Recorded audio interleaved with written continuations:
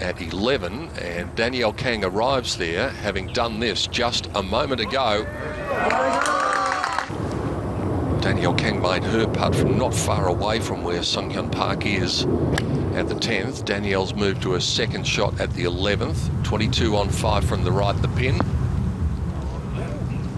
In that little bowl, it's a very accessible pin. You can use the contours here at 11. Kang's on a bit of a roll right now. Can she continue? Oh, yes, she can. Gets it to 10 under par. Moving on now to the tough 12th. Danielle Kang giving it a rip. This hole playing 247 yards today. Slippery. Here we go, this is exciting. I think off of a downslope, you have to open this club face up, play it off your back foot.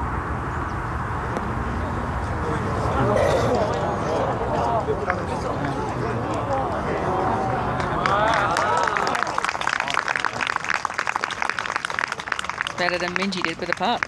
Danielle Kang to move to within 2, or I should say 1 of the lead.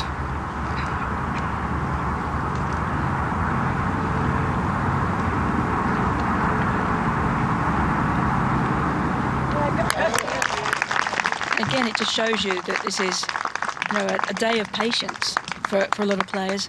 Ones that don't get off to that fast start, there's still plenty of time to pick up. Breeze has been off the right all week, but today is certainly the most gentle of the breezes the players have faced.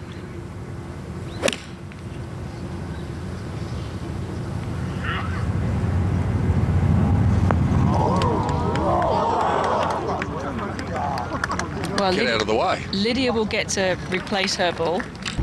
The world number 29 has been so impressive this week. This putt for the outright lead. And at worst, you would think Danielle Kang is going to have a share of the lead. She might very well have it to herself as we go into Sunday.